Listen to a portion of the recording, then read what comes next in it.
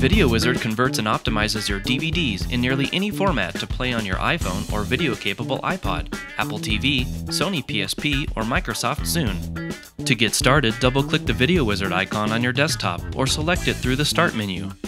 In Step 1, select Convert DVD as your video source. For Step 2, select the CD-ROM drive that contains your DVD. After VideoWizard has read your DVD, all tracks are displayed. VideoWizard supports single-feature and episodic DVDs.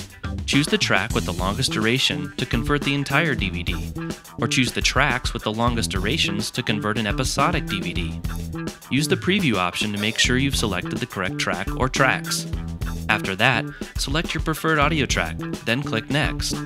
Step 3 allows you to select the device to convert the video for and the level of quality. Now you're just a few moments away from converting your favorite DVDs to your preferred media player.